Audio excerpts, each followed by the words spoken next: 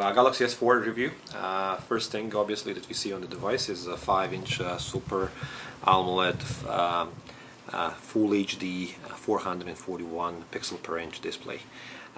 But generally, so what you can see on the top is actually you see the proximity sensor, you see the light sensor, you see the 2-megapixel camera, and you see the motion sensor that is used actually to enhance some of the user interaction with the device, and we'll talk about that a little bit later on.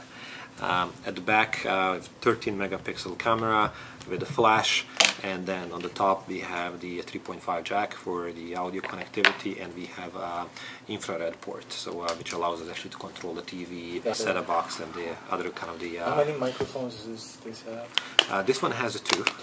This device has powered by the quad-core processor, 1.9 gigahertz. Also has the quite large battery, 2600 milliamps, and in the battery, as you can see in here, is actually NFC antenna is built in the battery. So we do support all of the NFC components, and 16 gig of an onboard memory, and also 60 expandable up to the 64 gig through the micro SD slot. Same deal as before that we had in the last couple of products. We're going to have Dropbox account, and Dropbox and Samsung will actually give it a 50 gig for 2 years. 2 gig of RAM. From the hardware perspective, power on button on the side, and then volume buttons pretty much on the other side, and the power and actually charging port at the bottom.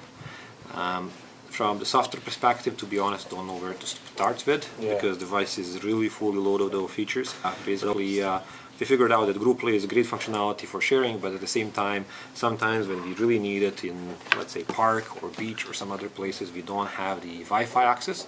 So we actually going to be doing connectivity on going forward with GroupPlay. We're going to be doing connectivity to the Wi-Fi. So this is an ad hoc Wi-Fi connection that's secure within. Until how many users can you? So it can be up to 10 users. So you can actually do this. Just enter the little password, because it is a secure connection and is done through the Wi-Fi. So once I open this,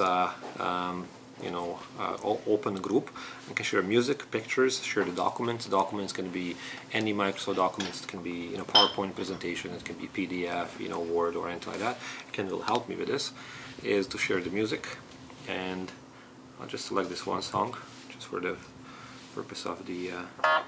So just put the volume down a little bit. Connected.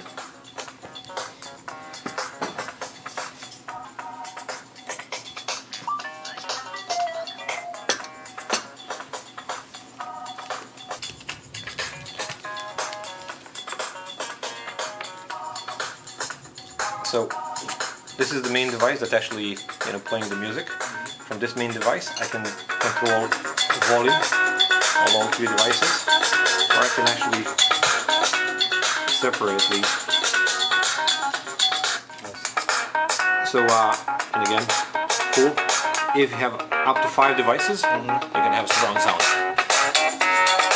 So again, to put it down a little bit, you can same way as we did this. If you keep the device. Other functionality, can mention the camera. Last year we released the Galaxy camera in a global and Canadian market. This is the time actually when we actually had the DI digital imaging division coming together with the mobile division, help us out a lot actually to build a product that has enhanced camera features, right? So one of the first things that we are able to do with the quad-core processor, obviously more processing power, we can actually turn both cameras at the same time and actually leverage both cameras at the same time. Very easy to switch. So basically, you can just press there. Immediately, you will see this little window here that you can, reposition in any place. In addition to that, actually, you can create, you can put the different kind of the frames around this. So, it can also make it bigger or smaller. So I'll try to take a picture of Ken. Well, if you look at the camera modes, it's much easier to use than before. So you see this, you have this rotating bar here that you can actually go through the different modes, starting from auto, night, sports shoot, panoramic, and then you have erase mode, which actually allows you that if there is a moving object identified in the picture, to remove it. So if you're taking the picture of the still picture of let's say Ken, and somebody's moving in the background, that object will be identified as moving object, and you will get the option to remove it.